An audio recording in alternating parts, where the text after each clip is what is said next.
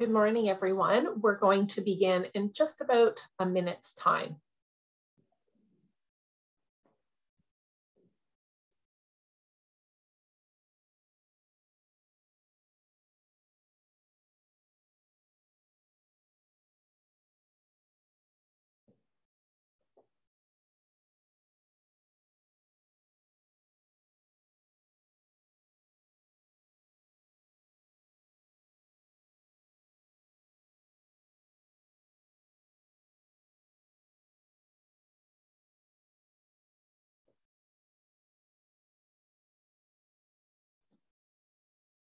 Hello, everyone. Mike and Dave, your webinar is ready. All right. Hey, good morning, everyone. Thanks for tuning in. We're going to get started here. My name is Dave Ferkul. I'm here with Mike Maiers. We're both consultants with OECS, and we're going to talk a bit about, the health side of occupational safety and, some of the methods that can be used to assess and just, really cover a lot of the requirements as well, both from an occupational health standpoint as well as environmental. And so and certainly make use of the chat box. If you do have questions, we'll try to answer them as they come, but otherwise at the end, we'll give you a chance to also submit questions as well, and we'll try to answer them as best we can. That said, let's move on here.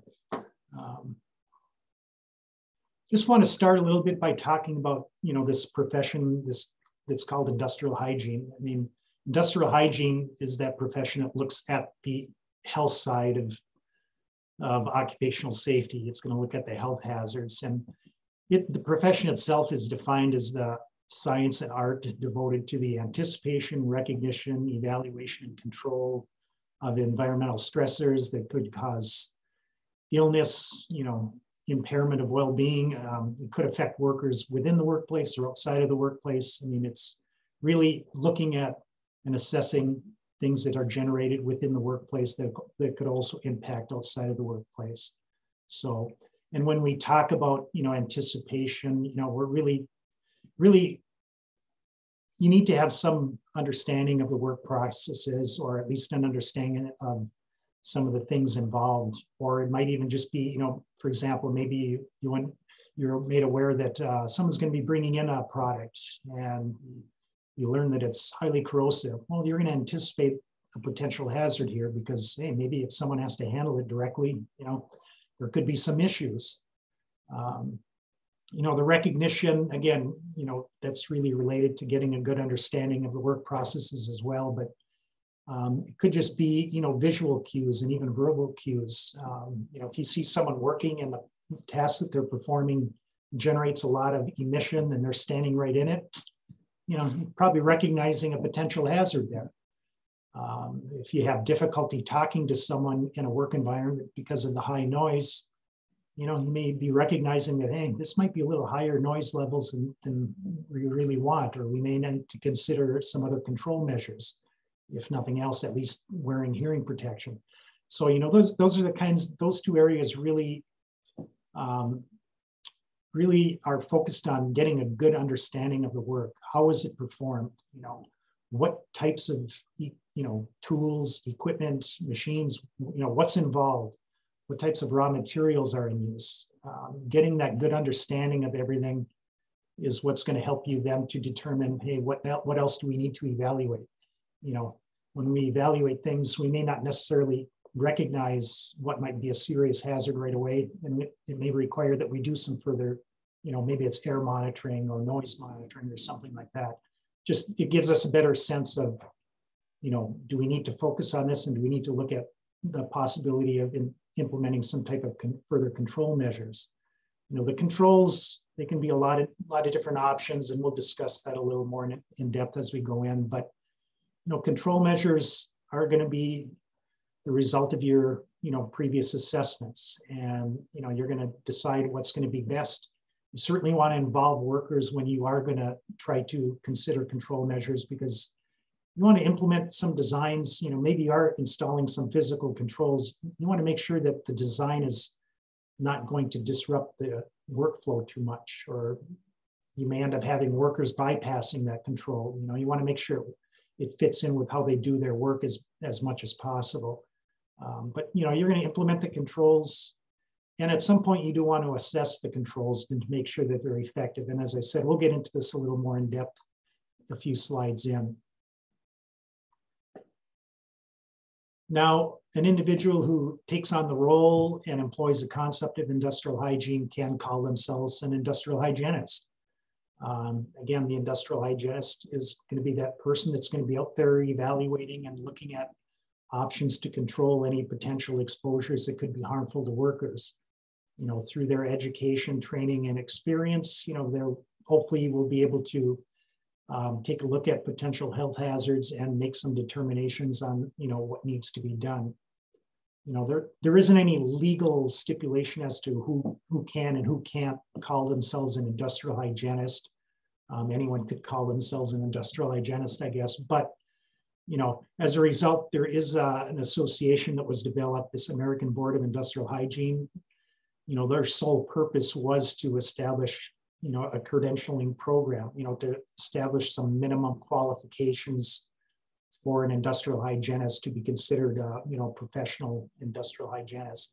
So there are some, groups out there that provide some minimum standards of education, and there are a lot of other professional associations as well that, promote the practice and promote the understanding of industrial hygiene. And since the birth of industrial hygiene, the scope it's expanded quite a bit. It's gone from just what we have within our walls, if you will, in our companies, to what's outside. We're looking at the environment now. We're looking at things like the hazardous chemicals potentially getting out into the water, for example, or into the air. And the titles have expanded as well. It's not just industrial hygienist anymore. We have environmental / public health engineers, for example, environmental health and safety manager, where we have kind of both of those combined into one set of responsibilities. Also, environmental health technicians, specialists, and managers. It's really grown over the past quite a few years now. Yeah, and these folks that have that added specialty, again, they're going to be really out there looking to find ways to minimize any chemical or other pollutant contamination that gets into the environment that could impact, not only the environment but human health as well. So some of the things that industrial hygienists will do, obviously, number one is to take a look at, assess, and to identify and determine hazardous chemicals, hazardous wastes in the workplace. To take a look at what are the levels. Are those levels exceeding any boundaries that are out there in the standards? Not only just hazardous chemicals, though, but also think about harmful physical agents such as heat, excessive heat, for example. We may have radiation, we may have biological things, biological agents that can get into our systems. All of those things come under the purview of industrial hygiene. Additionally, ergonomics is something that comes under the area of industrial hygiene as well. So if we look at, we're going to look at maybe office ergonomics, for example, or industrial ergonomics. That's another big area within the area of industrial hygiene. But then getting outside of our walls, if you will, we're looking at monitoring and managing pollutant emissions. And we'll get into that a little bit later in the presentation, but some of the things that need to be done too in terms of air and water, the permits, what are the limits? How much can we put out? How do we measure all those things?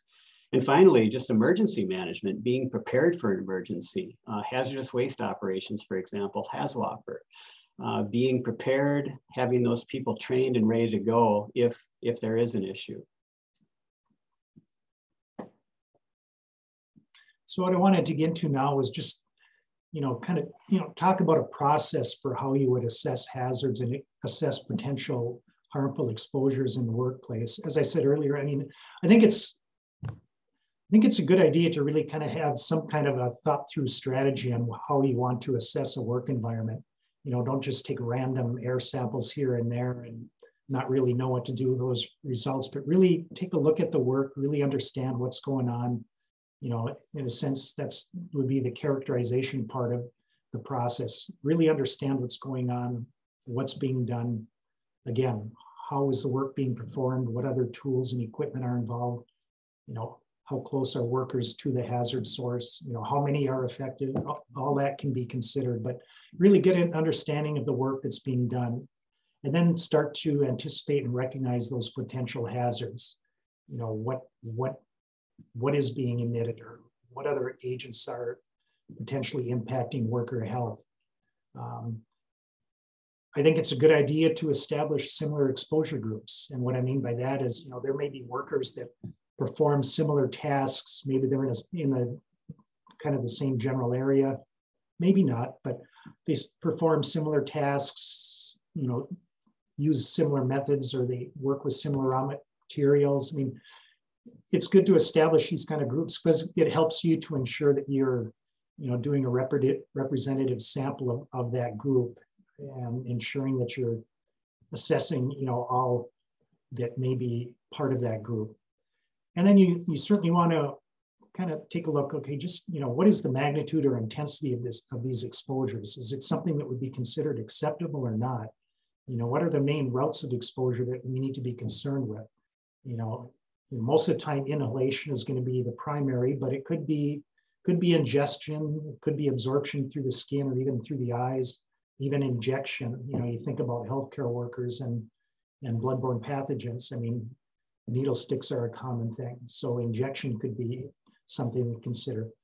And again, just, how many are exposed, and really the duration and how often they're exposed during the work shift. All that needs to be considered, because really, you can't fix everything at once. You're going to have to prioritize things, and you want to prioritize those areas where exposures would seem to be more unacceptable, or that, maybe the potential contaminants of concern have really low exposure limits. You're going to want to prioritize those types of areas first. Certainly look at existing occupational exposure limits that are out there, along with any other kind of health-related data, toxicological data. Safety data sheets will have information. Get a good understanding of everything as much as you can, because you're going to need that information to know, where to go next as far as your assessment and evaluation. Because as I alluded to earlier, not everything is going to be readily recognizable as a serious hazard. So, once you've done all your groundwork, once you've identified, what you think may be potential hazards and workplace exposures that should be assessed further, then you can start to think about, okay, what areas or what workers should we evaluate further? Again, air sampling is going to be a common thing. When we work with clients, we certainly do a lot of air sampling for them just to help them, better understand their exposures. A lot of times it's just to know. They haven't done any sampling before, and they just, we should probably know what our workers are truly exposed to. And even if you don't pick up a lot, at least you have something to show that, hey, we've done some due diligence. We know what potential exposures there are, even if they're minimal, it doesn't matter. You don't want to have someone coming back 20 years later accusing you of causing some illness that they have. This is just your record, your way of saying that, well, no, we've got some record of what exposures were in the workplace. And, it's just a good thing to have on hand.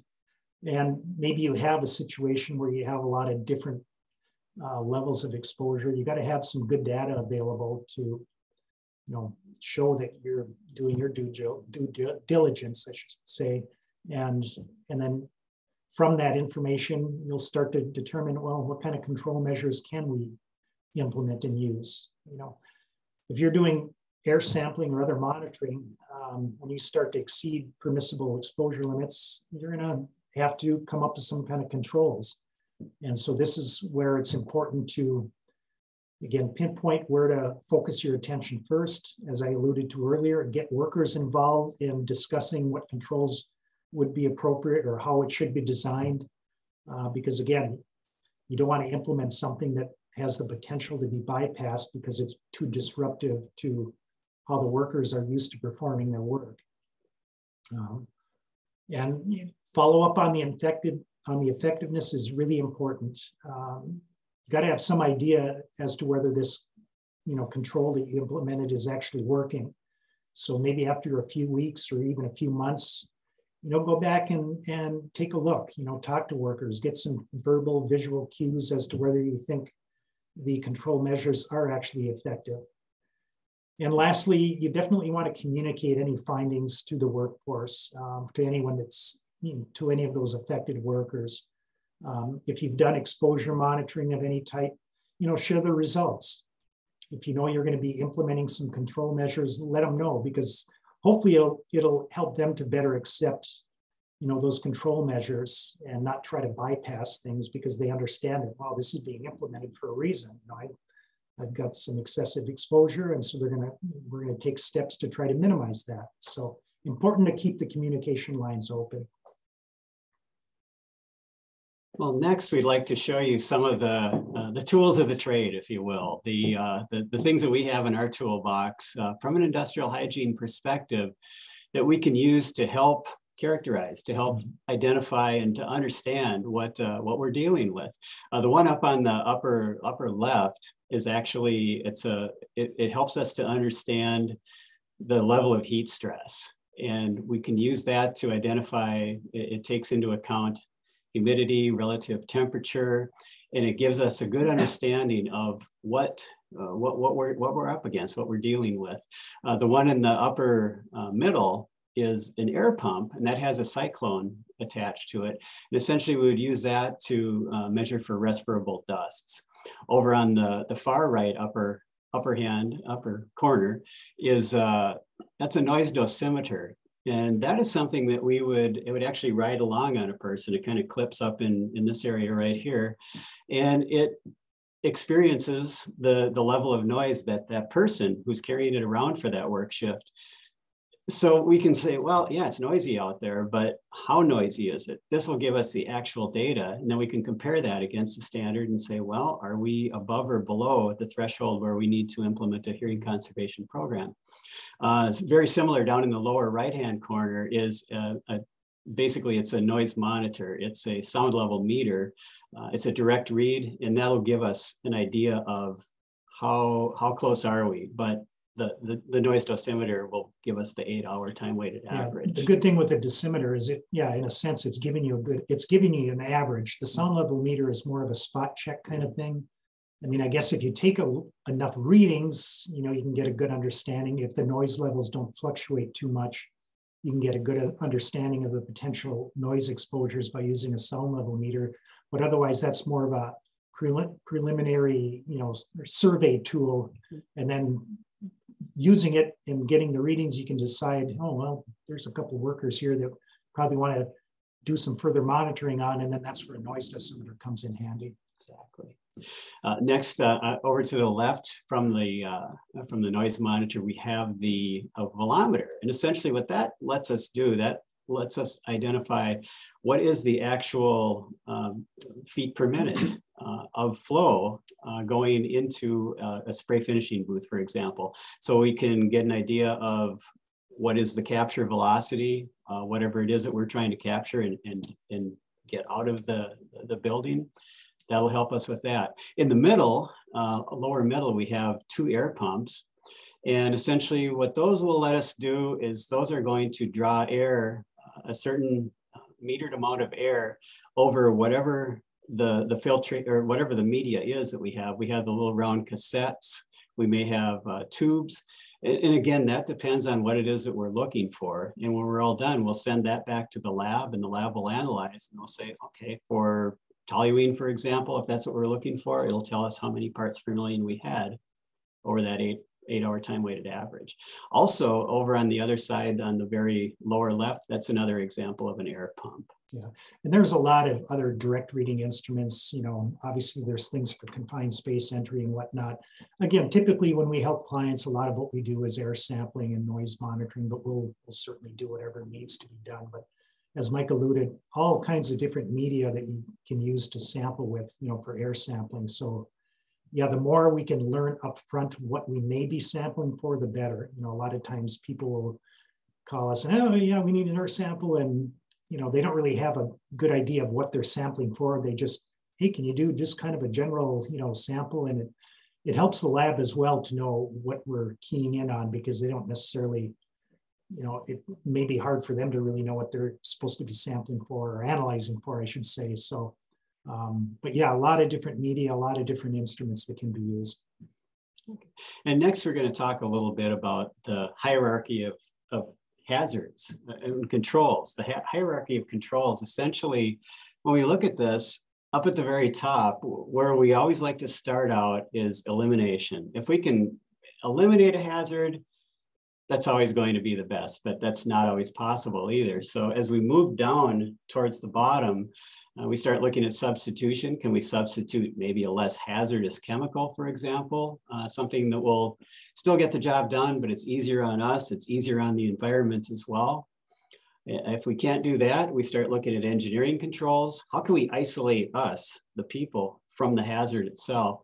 But as you see on the left margin, as we're going down this upside down triangle here, the controls are becoming less effective. And we'll see down at the very bottom, we have personal protective equipment, where if none of the others will work, we have to default to personal protective equipment. And I think what Dave and I see occasionally is that sometimes personal protective equipment is the first choice. Mm-hmm. And we're much better off going up a few steps and say, well, is there any way to possibly engineer this out so we don't even need personal protective equipment? Yeah, I mean, and I should note, I mean, a key part of using personal protective equipment, I mean, it's only as good as the user and how they use it.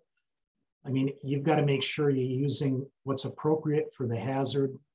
It's got to be worn properly. I mean, in the case of a respirator, you know, it's got to be fit tested. You got to be able to, it's got to be fitted so that it's fully protecting you, and it's got to be appropriate. The filters have to be appropriate for what you're trying to protect yourself against. So, you know, if you're not following through and taking all those added steps to ensure you're using it properly and appropriately, you really diminish the protective level that you're going to get. Same with like hearing protection and foam plugs. You know, how often does someone really take the time to roll up that foam plug into a small diameter, insert it fully into the ear canal, and then hold it in place afterwards and let it expand fully? You know, instead they just kind of push it in superficially and then go to work. And really, you're really diminishing the protective impact of that earplug. So much better to look at ways to engineer the noise out, you know, with sound dampening or enclosing the noise source or enclosing the worker from the noise source. Or with respect to respirators, much better to try to look at ways to exhaust the hazard out before it can get breathed in by the worker versus relying on a respirator.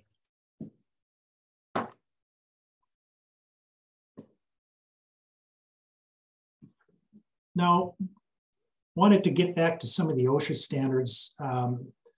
There are a lot of, you know, a lot of standards that, you know, well, one of them, the Z tables, or, you know, subpart Z has these Z tables that are commonly referred to. They list out a lot of various permissible exposure limits for all these different chemicals that are out there. And it certainly isn't all inclusive. I mean, there's chemicals being made all the time, but it regulates certain chemicals that are listed. And again, most are based on a 8-hour time-weighted average permissible exposure limit. You know, some chemicals will have short-term exposure limits or STELs, which are based on a 15-minute average, and then others even have a ceiling limit, which is a not to exceed at any point.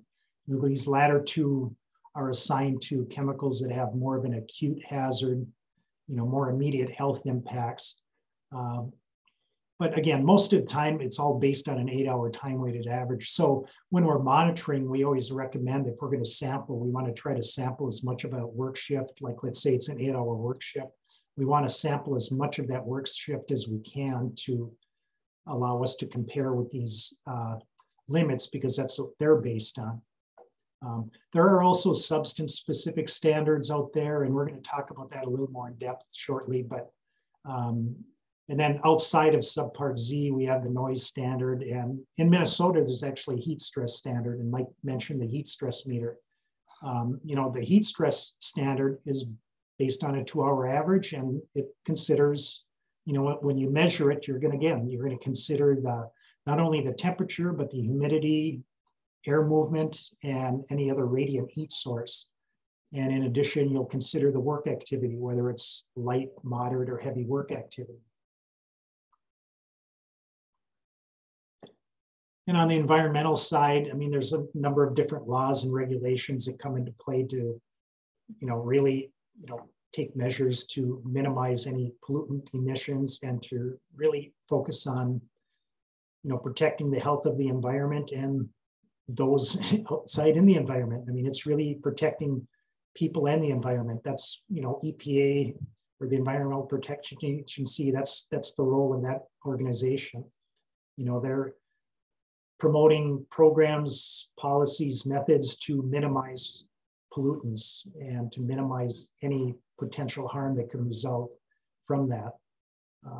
In Minnesota, we have the Minnesota Pollution Control Agency, which is a state program that administers their own rules in addition to some of the federal rules. And other states have their own state programs as well. But again, the whole goal is we're trying to promote programs, promote policies, or promoting emission limits that will, again, hopefully protect the environment and the people within from any unnecessary, you know, health hazards. Now we're going to move the discussion back a little bit again to the health standards. The subpart Z, this is in section 1910.1000, and we refer to it as the Z tables. Within here, there are some specific high hazard chemicals that have specific standards for them. Benzene is a good example of that. As far as those standards go, they'll have, it's going to follow the same general idea as Dave explained earlier, but we need to do some air sampling in most cases to find out what levels are we at right now, and is there anything that we need to be doing to reduce those if we've exceeded any levels. So we're taking a look at that objective data. The air sampling would be a good example of that. If there's any other industry specific data that we can get our hands on, we'll do that as well. But in many cases, these standards will also require, especially if you're in a situation where we've exceeded a permissible exposure limit for that particular substance, we'll have to do some additional routine monitoring. And those standards will spell out exactly, do we have to do, and we have to come back again, maybe in 3-month intervals or whatever it might be, to help ensure that we're driving by what we're doing, the controls that we're putting in place, we're driving it down. We're getting down below that permissible exposure level. Yeah, most of these standards are kind of written under the same format of, yes, do that initial assessment, and then they have this routine monitoring in there. And really, in my mind, it's kind of this way to try to push work sites to, implement some other control measures so that you don't have to always do this ongoing monitoring, because, who wants to do that in the first place? Yes, you want to find out what the exposures are, and then hopefully you can take measures to them, reduce them adequately. But otherwise, as Mike alluded, I mean, if you're identifying exposures beyond a permissible exposure limit, the standards will establish a monitoring schedule. For example, hexchrome, above a PEL means you have to do some periodic monitoring within 3 months until two consecutive samples beyond a 7-day period show that your levels are below that permissible limit. But even for what's considered an action level, which is really, usually it's half the exposure limit, but sometimes not, but it's just a level that we feel requires some additional surveillance, and a lot of chemicals have a stated action level. Even at that level, it'll still require doing ongoing monitoring, but maybe at a more extended time interval, like 6 months. Again, same thing. You do that continuous monitoring until you get 2 consecutive results that show that you're below the action level. But again, most of these standards are kind of written the same. And once you've done that initial monitoring, and determine where you're at. If you're going to be above that permissible exposure limit, the standards really want to push the use of engineering controls to try to minimize that exposure. I mean, work practice controls can be considered, but really, engineering controls are going to be the main focus. From an OSHA standpoint, if an employer has to comply with one of these standards, they're going to be looking to see if any attempts were made to implement, feasible controls. Obviously, you can't always, use controls to bring an exposure down adequately, but a lot of citations can have been issued because no attempt was made to try to engineer the hazard out first and foremost. The reliance went to PPE right away, and you don't want that to be your first and last option. Obviously, if you don't control something well enough or can't feasibly control it well enough, then yeah, respiratory protection and other PPE would be considered. But that's only at that point is when you should consider it. Back to our triangle. Yeah, exactly. Hierarchy.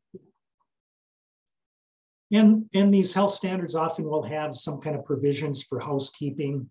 If it's some type of a chemical that could collect on a surface, you want to, keep that surface as clean as practical is the terminology. You just want to take whatever measures you can to minimize that buildup as much as possible. And you want to take steps to clean it without causing it to be reintroduced back into the air. So yeah, dry sweeping or blowing things off with compressed air are not going to be the methods you want to use.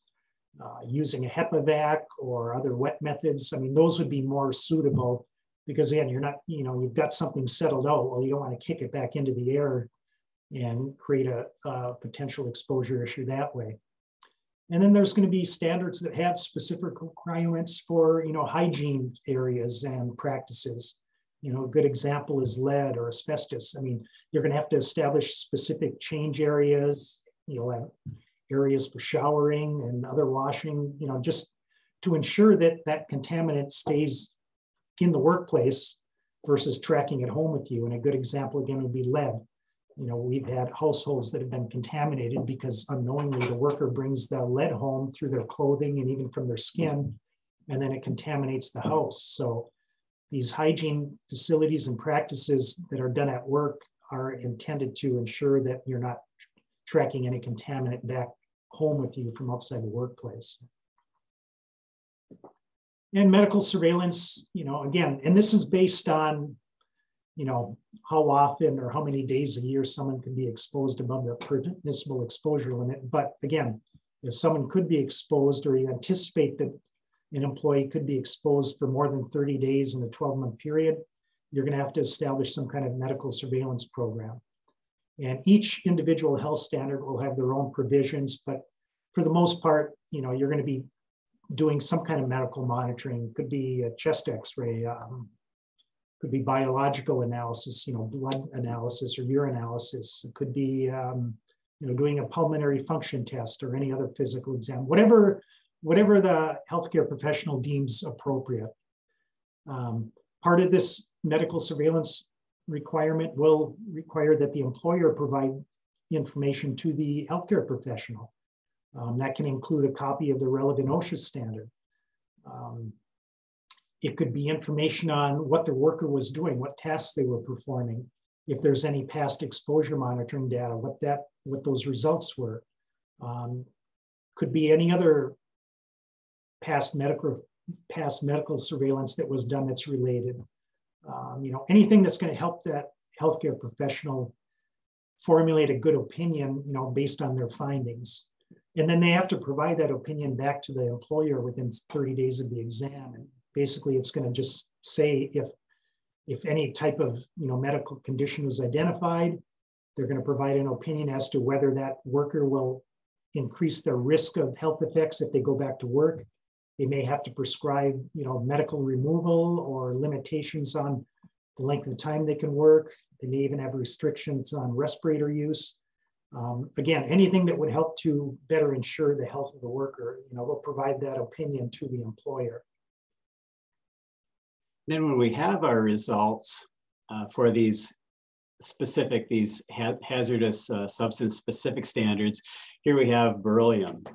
There's a situation where, okay, if we have exceeded a permissible exposure level and we have to put controls in place, we have to, number one, train the employees on what those new protocols are going to be.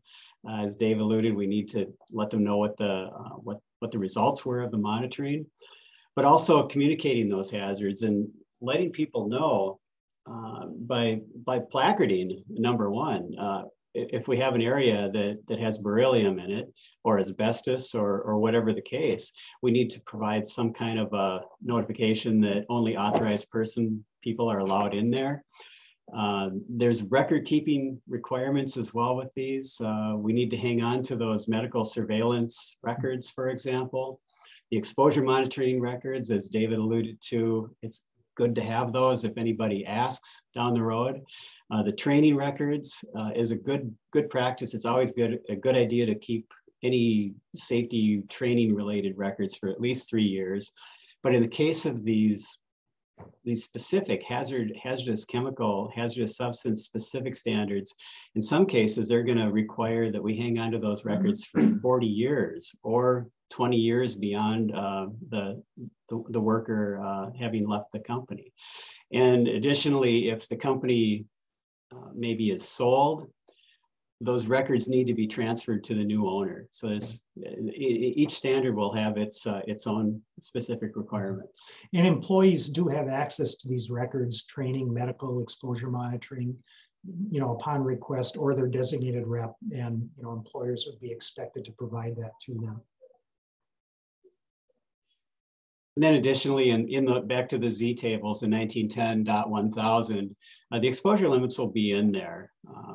Again, an exposure assessment needs to be done, but there are other standards. If it's not in the Z tables, and OSHA may refer to these in a citation, although they can't necessarily enforce them, they can certainly refer to it to help build their case.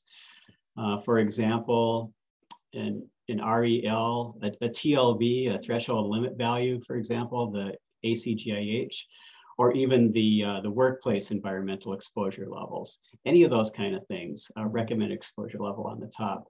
Any of those can be mentioned. Yeah, I mean, again, as Mike said, they're not directly enforceable, but they can be a reference or something that could be used. Any reference standards for that matter, they can be used to support a citation if there isn't a direct OSHA rule, in place to regulate whatever hazard might have been identified by the investigator.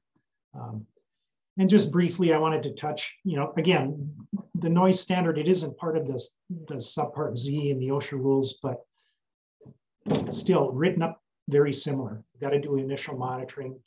If you suspect any worker that might be exposed to noise, that's approaching that 85 or exceeding that 85 decibel range, you got to do monitoring to make sure what their exposures are. And then if they are above that level, you'll have to implement a hearing conservation program. And then depending on how high beyond that, may have to require the use of hearing protection. And then the program's going to, have the annual audiogram requirements and the training and whatnot. But again, more or less, all these standards are all written to require that initial assessment, that initial determination, so that you know what you're working with. Mike and Dave, we have a question. Yes. Just for clarification, do all the IH related issues fall under OSHA regulations? Not necessarily. I mean, we're going to cover some of the environmental requirements as well, but yeah, there are a lot of health related standards that get regulated by OSHA, and that subpart Z has, lists out most of them. There are a few others that are more health related that are outside of, including the noise standard. But even the hazard communication, that's part of that same subpart Z, where it requires you to train workers on the hazards of the materials that they work with. So, yeah. But we'll get it. We're gonna just start getting into some of the environmental regulations as well, which certainly relates to health as well, but it also encompasses environmental health.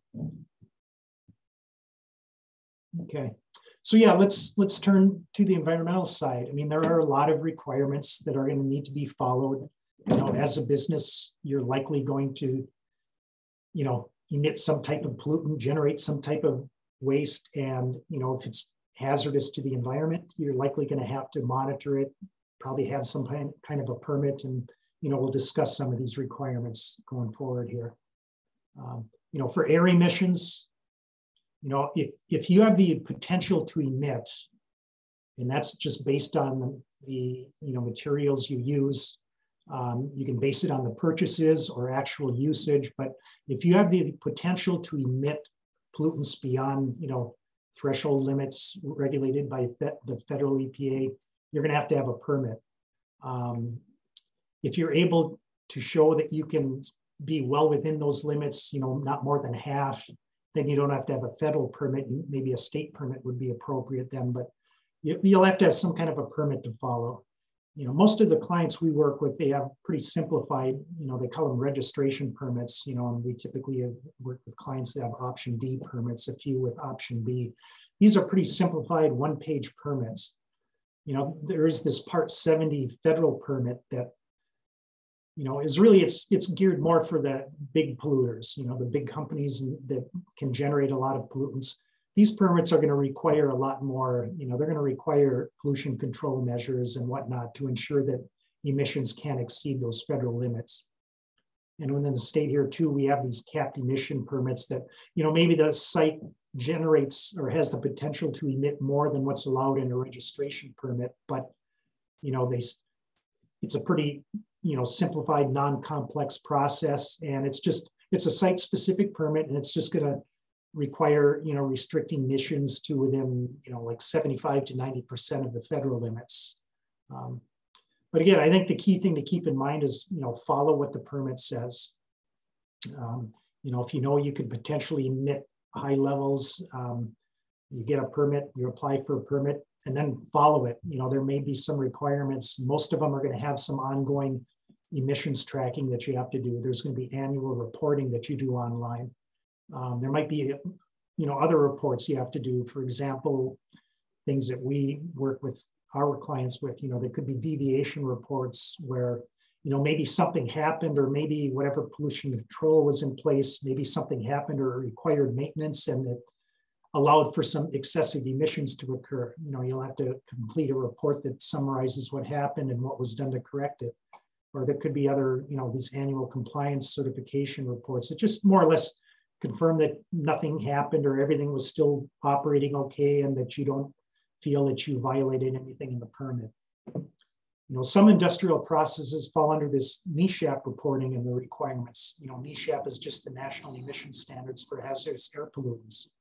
Again, certain industries might fall under those requirements, and those requirements are in addition to whatever air permit you have. So, you know, NESHAP will focus in on some key hazardous air pollutants and the work processes that can generate that. A simple example is halogenated solvents used for cleaning, you know, degreasing operations. There's going to be a NESHAP regulation that will oversee and require certain equipment and machine designs as well as work practices to ensure that you can't exceed any emission limits. You know, this slide, it just gives some examples of emission limits. And again, you know, if you don't anticipate exceeding a federal limit, but you exceed state limits, or if you have to take measures like pollution controls or limiting production times to stay within federal limits, you know, then you'll still have to have a state permit. But you may, as I said, you may be able to apply for just a simple one-page option D permit. Now, if you have the potential to release pollutants through stormwater, you know, there's requirements in a program that you would have to follow, this National Pollutant Discharge Elimination System program. It will require you to, you know, monitor pollutants and ensure that you're not performing any activities or leaving any materials outside that could be susceptible to stormwater and snowmelt runoff. Again, it's a program to try to ensure that you're minimizing any pollutant discharge to the extent possible. And in Minnesota, we have this state disposal system program, which is regulated under this Minnesota Statute 115. And it's just some added precautions to protect against groundwater. But if you do get a stormwater permit, You know, the permit's going to say NPDES/SDS, you know, more or less it's encompassing both programs. But again, you know, the program's in place and you're applying for that permit to regulate how you manage any activities on site and how you store activity or store materials to minimize any pollutants. You know, most of the clients. Sorry to interrupt. Sorry. We have another question with this. Tim is asking if you can review the stormwater again. How often do we have to test for this in Minnesota? I'll get into that right now. Yep. Okay.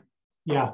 Most of the clients we work with will be able to apply for general permits, and part of that permitting application process is, you know, you have to develop a stormwater pollution prevention plan, or SWIP is what we call it, SWPPP. You know, this plan will lay out, you know, where your pollutant sources are, what you're going to do to try to minimize the pollutants. You know, we use the term best management practices, or BMPs. These are methods that can be employed to, you know, minimize discharge of those pollutants into the environment. And that would be stated as part of this SWIP plan. It'll identify your routine inspections and maintenance that you're going to perform. And, you know, to get back to the question, it'll spell out what you have to do to monitor your pollutant discharges. You know, you're going to have to, as an employer, you're going to have to actually take water samples of your stormwater and snowmelt runoff, you know, throughout the year. Your permit's going to say to take 4 samples. You're going to take a sample every quarter, at least in Minnesota. The requirement is you take a sample every quarter for a year. You get those 4 samples, and then the average should be within an established benchmark.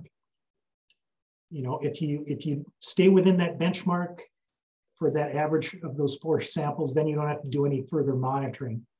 If you aren't within the benchmark, then you're going to have to take some steps to try to minimize the pollutant discharge, and then you're going to have to keep monitoring until you can show that you can stay within that benchmark. You know, the average results are within.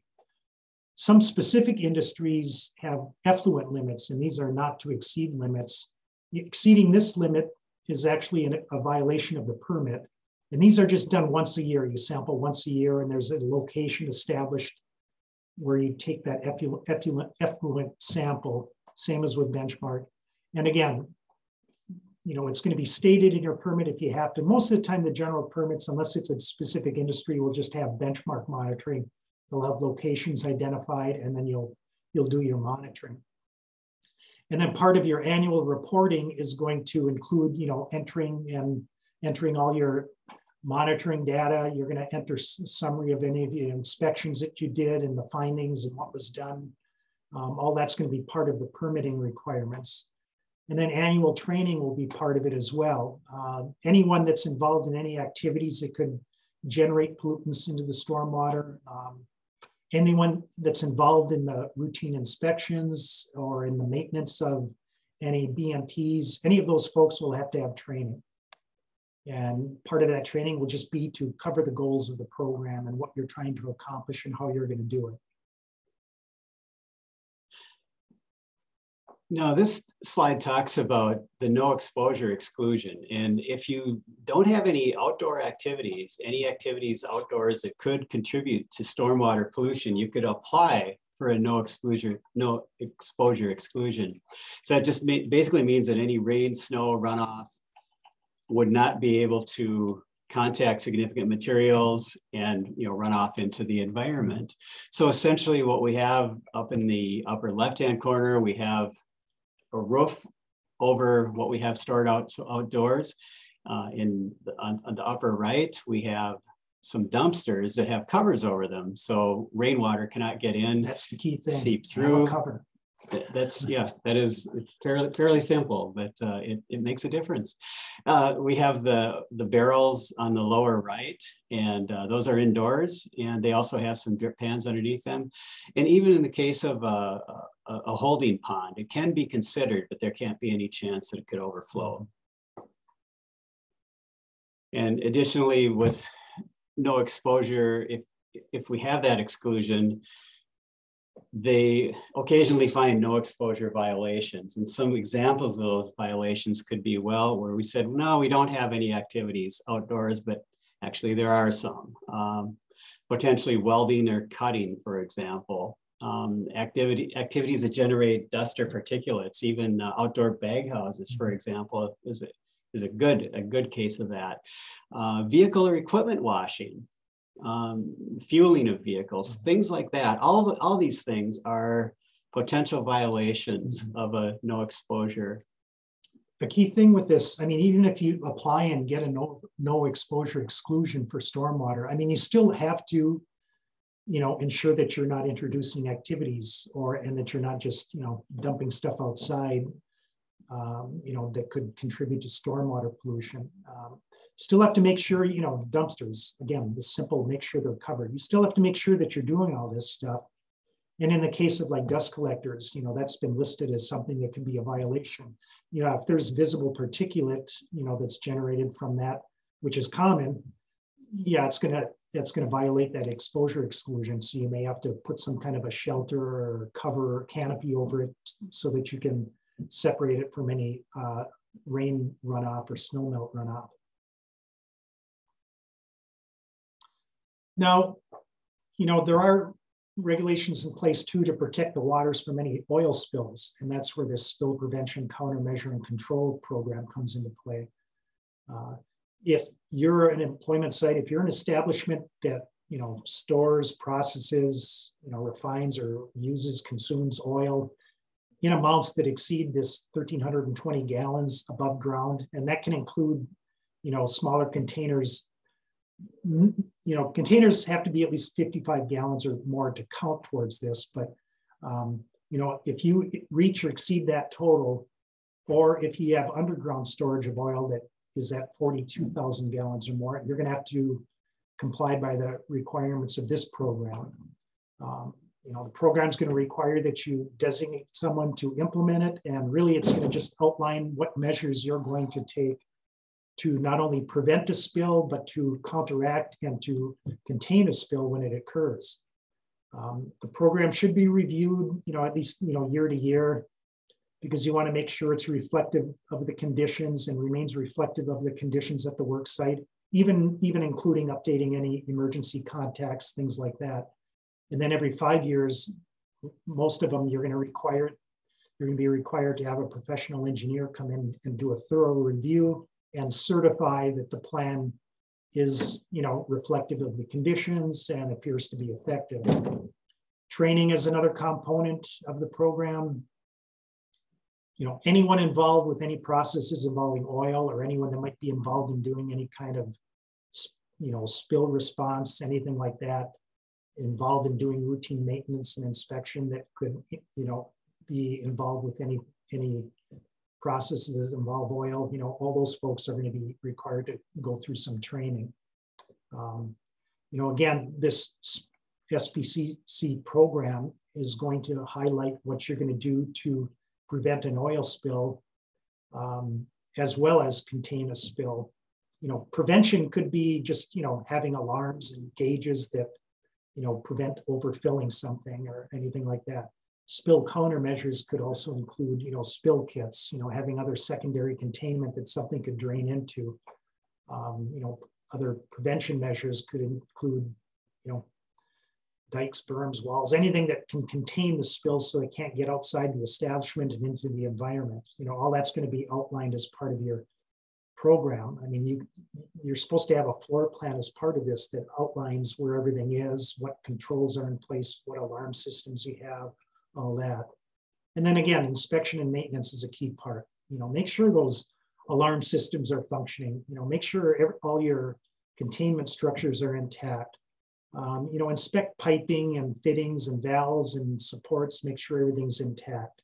You know, we don't want to have any chance of anything leaking out.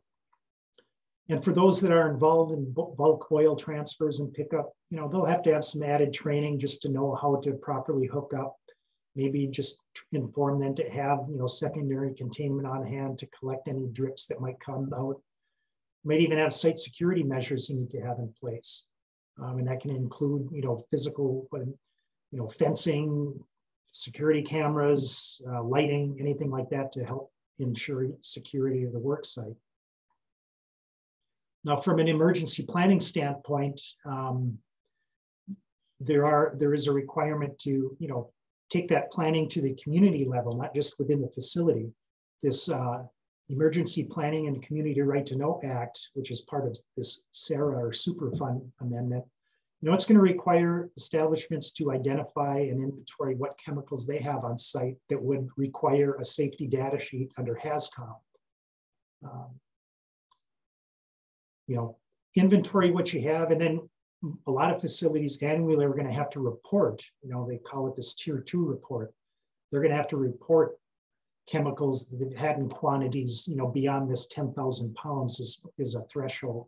If you have chemicals that require an SDS and you have in quantities beyond 10,000 pounds, you're going to have to report that annually. In addition, there's chemicals that are listed as extremely hazardous substances. Those have much lower thresholds limits, 500 pounds or even less. You're going to have to report those as well. And if you do have EHS chemicals on site that are above the threshold, you're also going to have some kind of emergency planning as part of the requirement. But this is all just to help ensure that at a community level, you're providing some information to the emergency response personnel and to the state as to what you may have on site so that, emergency personnel can be better prepared. Now, hazardous waste, just about any process can generate waste, and this Resource Conservation and Recovery Act is just focused on what would be considered hazardous. And so if you generate hazardous waste, there's going to be a lot of steps you have to take to track how much you generate, manage the storage and transport and disposal, planning for emergency incidents, submitting an annual, what we call an annual management plan, which basically just summarizes how much hazardous waste you generated. If you're located in one of the 7 metro counties of St. Paul, Minneapolis area, you'll be submitting your plan to the county. The county is going to be the jurisdiction for haz waste there. If you're outside, then you'll just submit that to the state. Submissions for the counties are typically January 31st of the following year, except for Hennepin County, which would be December 15th. Otherwise, if you're outside that area, it would be by August 1st, you have to submit that plan. Now, as far as what would be considered hazardous waste, and I'll kind of run through this quick, but there's certain chemicals that are listed that would be considered hazardous and that would fall under that hazardous waste categorization. The F list lists out, non-specific sources, they're not related to any specific industry or process, just about any kind of industry could potentially generate it. Those would be F list hazardous waste. The K list would be more specific to a certain industry or process. And then the P list would be those that would be considered acutely toxic waste. And then the U list would be just like discarded chemicals. It could even be chemical that was released because of a spill. Those would be the waste that would be considered listed waste that would put something into the category of hazardous. There are also characteristics that might make something be considered hazardous. If something's ignitable, like if it's a liquid, it would have a flash point of less than 140 degrees Fahrenheit, or it could be a solid that could ignite or that could react with air, or through friction that could ignite. It could be an oxidizer, something that promotes combustion or that really causes the reaction to occur more readily and with greater magnitude. A corrosive, if you have something with a pH of 2 or less or 12.5 or greater, you're going to fall under that category and you have to consider it a hazardous waste. Or if it's reactive, meaning that it could react with air or it could even detonate, that could put the waste under that category where it would have to be considered hazardous.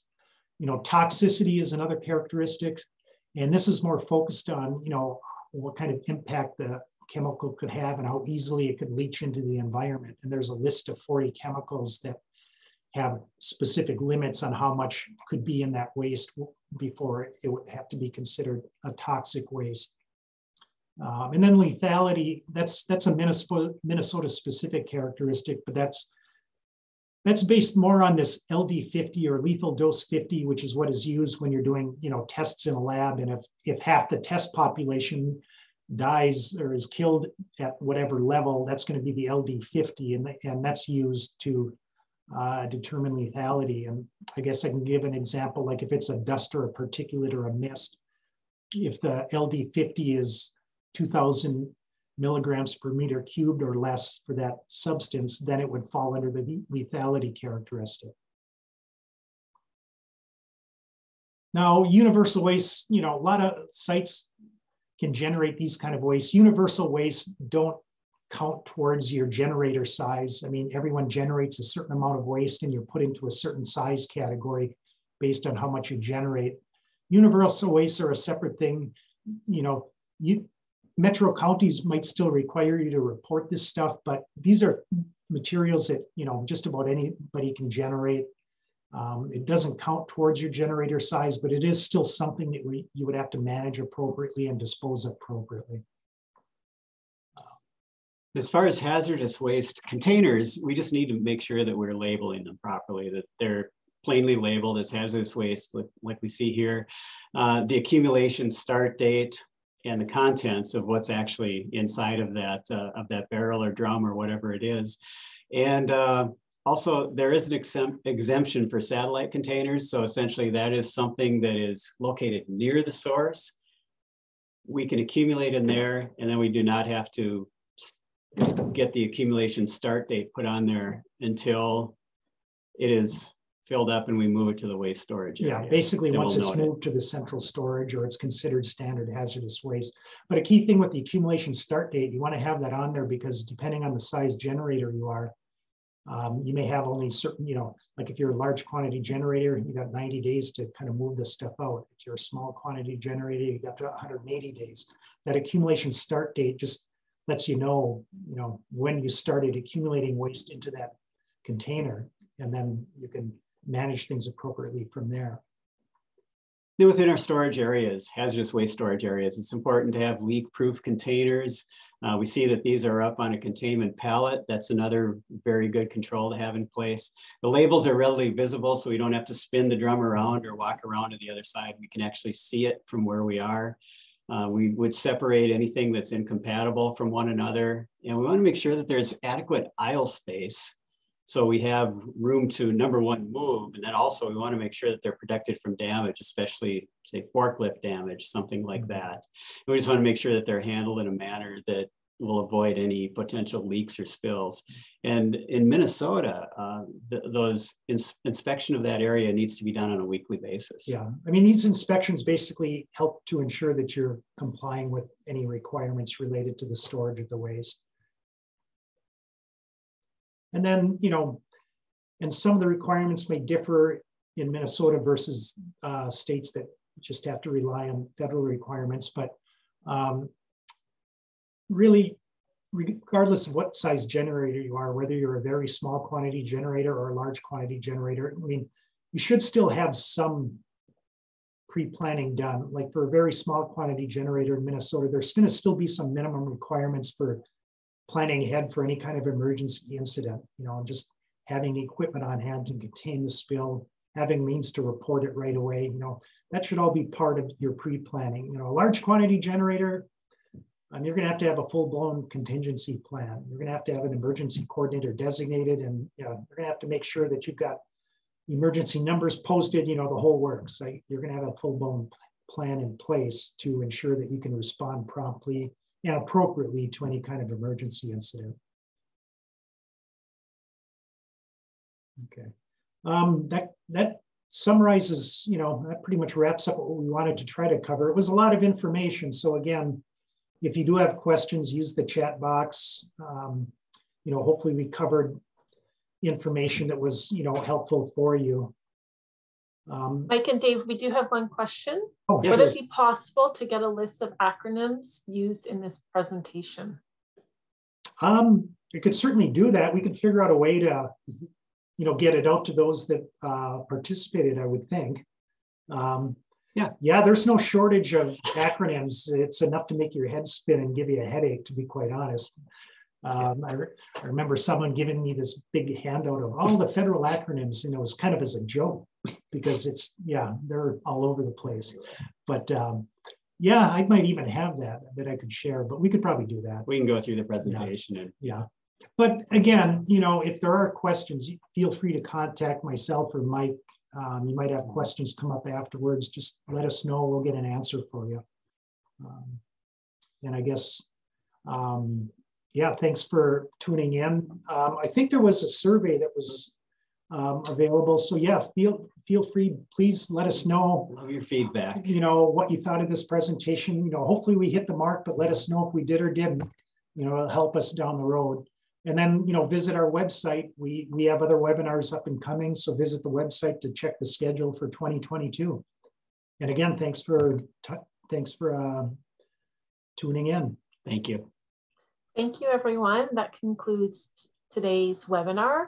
If you haven't already, please fill out the poll and have yourself a great day. Thank you. Thank you. At the time, it's like, holy crap, time to speed up our talk. But I think we hit it pretty close. It was probably closer to an hour, but I think we hit it okay. Yeah, we were maybe 2-3 minutes over. Is that all? Oh, okay, that wasn't too bad. Yeah. I was kind of keeping track of the time up there because I kind of remembered when we started. And I thought, okay, I didn't want to get too